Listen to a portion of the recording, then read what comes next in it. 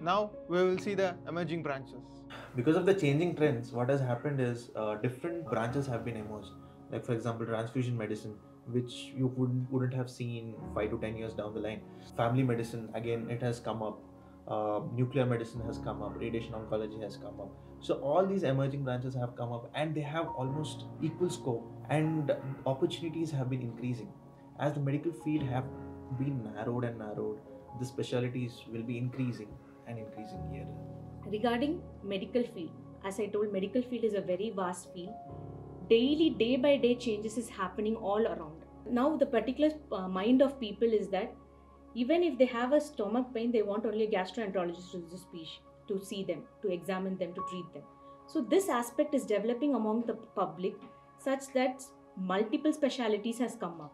Past 10 years back, you would have not known there is a specialty called geriatrics. General medicine physician will treat them.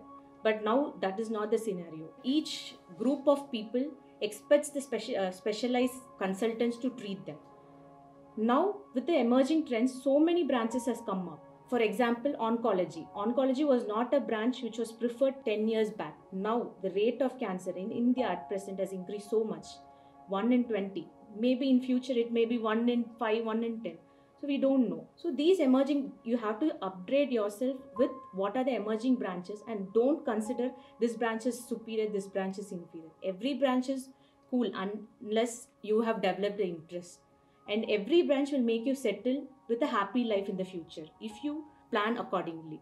The emerging branch I am saying is some examples like geriatrics, nuclear medicines. Now centers so much has come up in India. Previously 5 years back there was 2 centers in Bangalore. Now it was 10 centers in Bangalore. So always don't say it is a saturated field or anything. Now it looks like a saturated field. In 10 years it will be the topmost field in medicine. So always keep update yourself regarding what is emerging, what is happening in around you. So it will be helpful to choose a branch.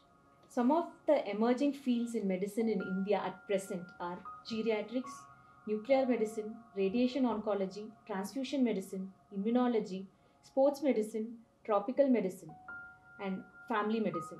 Along with it, if you're not willing for a clinical study, there is also a course in DNB and MD of hospital administration, and many more.